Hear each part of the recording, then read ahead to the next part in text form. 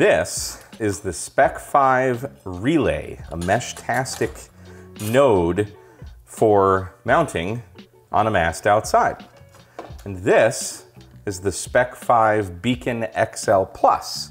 So we are gonna put Huntsville, Texas on the Meshtastic map. This is something I've wanted to do for a while, so I'm excited to get to it. Spec5 was kind enough to reach out to me and ask if I'd be interested in reviewing these products.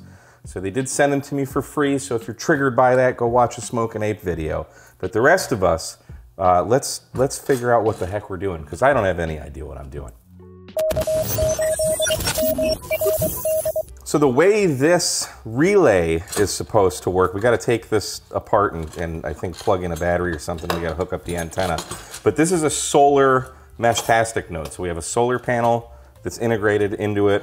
We've got some straps here, some what look to be comically large hose clamps, but they wanted to do these really large ones because they don't know what people are going to be putting these on. So like you could have a fence post or something. You need a really large one of these hose clamp things. So, but if it's, you know, if you got something shorter, just cut it.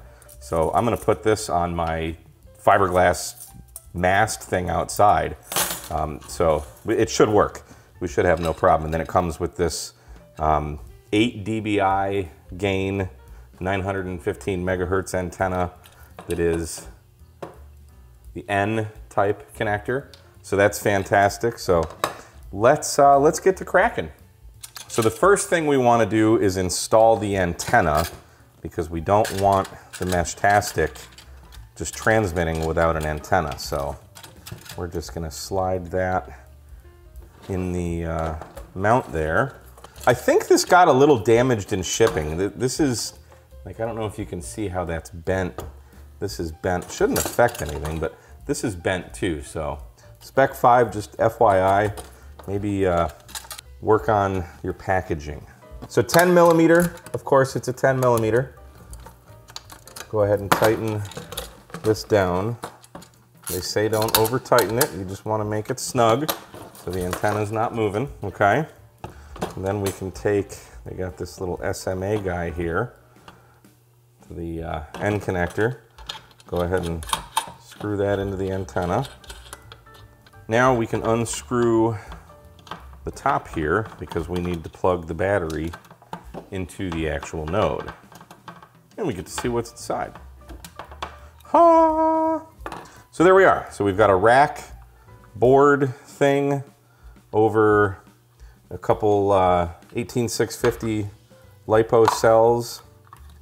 And we need to plug this power cord, how does it go? Into there. Make sure this is tightened down. Okay, that should be good. I think this is the Bluetooth antenna here. You can see that's the Bluetooth antenna. And we can close her back up. Then we can install the solar panel, which goes on this, but we need to unscrew this to get it mounted properly. So just one screw there, 2 screws on the other side, and that comes off.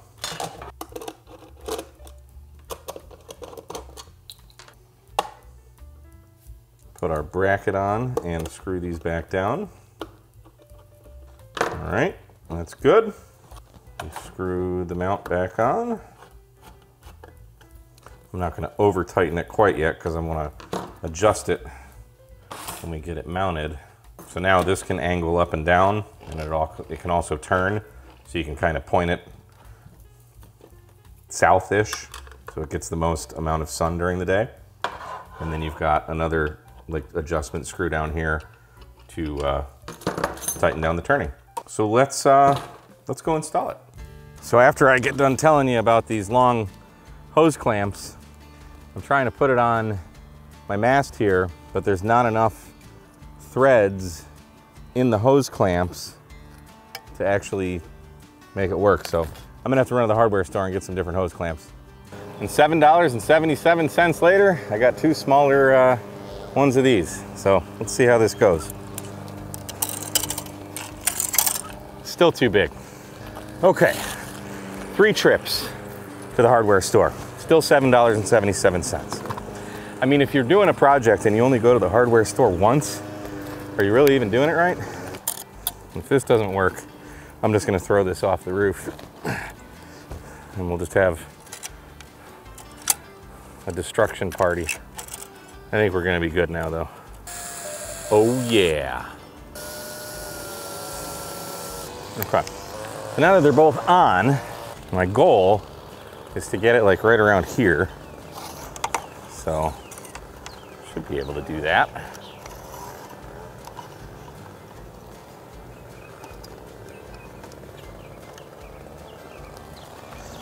Yes! I mean, I guess that'll work. All right, that should be good. And then, I can adjust the solar panel. I think somewhere around there should be okay. I mean, it's 2:45 and the sun's right there. I don't know. If we just aim it due south, might be okay. Tighten that down a little bit. All right. She is installed, and that's what she looks like. That's pretty sweet. I went ahead and put some, I put some amalgamating tape and then some like nice Teflon electrical tape over both of the antenna connections there to keep it sealed up, but everything else should be pretty waterproof theoretically. So that's pretting awesome. Turning into the regular antenna farm there. I got the Meshtastic Spec5 relay and then my VHF UHF antenna and some Chinese weather station. So that's pretty sweet. Now let's hook this up to the phone and play around with it a little bit. So now that my node is up and it looks oh so beautiful, I'm really excited to get Huntsville on the air with Meshtastic. I'm gonna go ahead and open the Meshtastic app and I'm gonna connect to it. Now, it's important to realize like what this is actually for and how it works. So the Bluetooth range on this, just like every other Meshtastic device, is not the greatest. So probably when I need to make any configuration changes, which will probably be very rare, I'll need to come like at least into my living room I can connect to it. If I'm in my studio, I can't connect to it. It's just too far away and it's going through the house and walls and stuff. But this is really designed to be, because my area has like almost zero Meshtastic around, you're just gonna set this up as a client, which it already is from Spec5. So I'm connected to it. I'm gonna go to settings and I just wanna do like 3 things. The first, I'm gonna go to user and I wanna change the long and the short name, make it something a little more appropriate. So I'm gonna call this the K-Murder Mansion for the long name. And I'll just put like MRD for the short name. Then we can hit save. And then it'll reboot and do its thing. And there we are, K-Murder Mansion. Then back under settings, I'm gonna go to device configuration and hit Bluetooth. And this is where you can change the pin number. It's default 1, 2, 3, 4, 5, 6. But I'm gonna go ahead and change this to something a little more appropriate for me. And then we'll save that again. And it's just reconnected. And then I'm gonna go to settings and I'm gonna go under position. And there isn't a GPS device in this, which is fine by me because this is just a stationary thing. So I'm actually gonna disable GPS and I'm gonna turn fixed position on. And basically, from what I understand, that's just gonna take my position from my phone and transmit that out. So people should know where it is, roughly. It has like a, what's it called? Dilution of precision. So, you know, they won't be able to just pinpoint where I am, but, and look at that. It's actually working. I've got my Spec5, I can't remember the name, Beacon XL Plus, and it says joined K-Murder Mansion. So it's definitely doing its thing. And one other thing I want to touch on with this relay, this isn't the device you're going to be using to actually connect to and use as your like primary Meshtastic node. You're gonna want like a secondary something or other inside the house that'll be able to communicate with this and then to the relay and then to whoever else is out in your area. Right now I have this set at 3 skips or 3 hops rather. Just there's nobody in the area that's on Meshtastic. I've seen like 1 person. So I'm just gonna rock with the default settings, but just know that if you're gonna have this up, you're really gonna want another Meshtastic device that you're actually gonna use like inside your house or, you know, somewhere away from that, because the Bluetooth range doesn't last long. So that's what this is for. All right, so it's been a couple weeks since that last clip, and I really just wanted to kind of test everything on this. First, just how well does it perform outside? Well, in the last 2 weeks, we've had sunny days, we've had cloudy days, we've had thunderstorms, we've had high winds. This thing has held up to all of it, no problem whatsoever. It never missed a beat. So as far as enduring all weather conditions, at least for me in South Texas, it passes with flying carpets.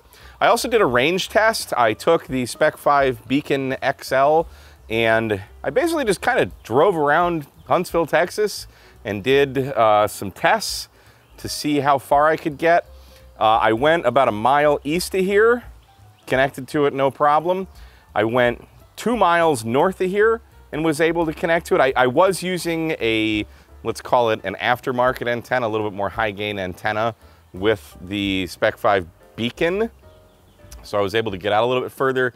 About a mile south of here, I had no problem connecting. I did go about a mile east of me. I went to the Sam Houston State University football field. I wasn't able to connect there, but surprisingly, my area is actually kind of hilly. And although the antenna is roughly 25 feet up in the air, between me and the stadium, there's just, the ground is in the way. I suspect if I went a little bit further west, it goes, or excuse me, east, it goes up in elevation a little bit more. But basically, if I drive south out of my neighborhood, my VHF antenna is kind of at ground level because I go up a little bit. So I don't have, with any of my antennas for VHF and UHF and Meshtastic, anything up that's really, really high above the overall ground. But still, they advertise 1 to 3 miles of range for this, and that's what I got. So I didn't go around and test every single spot in my area, but I'm pretty happy with the range I get. Inside the neighborhood, no problem whatsoever, and kind of the surrounding area. So, and as I was driving around, I actually saw more Meshtastic nodes. In terms of the solar, there were no problems whatsoever keeping the battery charged. This thing uses so little power. I actually unplugged the battery once, and I was sitting under my porch, and it was in the shade, and the shaded solar panel was still enough to provide power to the rack unit that's inside there. So this thing just sips power. I've never seen it below, I think like 81% was the lowest that I've ever seen it. Right now, it's fully charged. It's noon. The sun's out. There's not a cloud in the sky. So yeah, very, very impressed with this.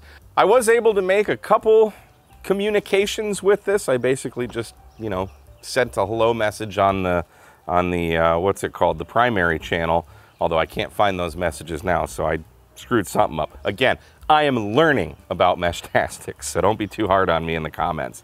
But this thing's picking up nodes. I mean, we've got the K-Murder Mansion relay at the top, then it's got the Spec5 Beacon, then Frankum is a mile away, then my ham radio tube, that's my Seed Studio thing, and then we've got this Meshtastic 7 Echo Bravo 8, who's 2 hops away. Meshtastic Delta Bravo 96 is 1 hop away. There's some other ones, looks like, and now we're going back in time here a few days. But yeah, I mean, there's people out there, it's doing something. So this is kind of the first, probably the first relay of this type in Huntsville to hopefully help my community with this kind of communication. So that's cool. I did do one other thing. If we look, notice I renamed it K-Murder Mansion Relay. That way people who are seeing it know that it's a relay and like don't try to communicate with that. At least that's the thought process behind that. And then I'm using client mute for my devices in here. And the thought process of that is because if it's on client mute, it's not going to rebroadcast, and instead I'll be relying on the relay to rebroadcast any kind of messages, if that makes sense. I learned it from a friend who knows a lot about Meshtastic, so that's what I'm doing. So either way, I'm happy to have this. I'm happy to help contribute to the Meshtastic mesh of my area. So thanks to Spec5 for sending these out. This has been quite the learning process. I still have a lot of learning to go, but we now have at least one Meshtastic relay in the Huntsville, Texas area. So that's pretty cool. Guys, if you're interested in one of these, I'll leave a link in the description. Until next time, my name is Mike K at MRD. We'll see you on Ham Radio Tube 73.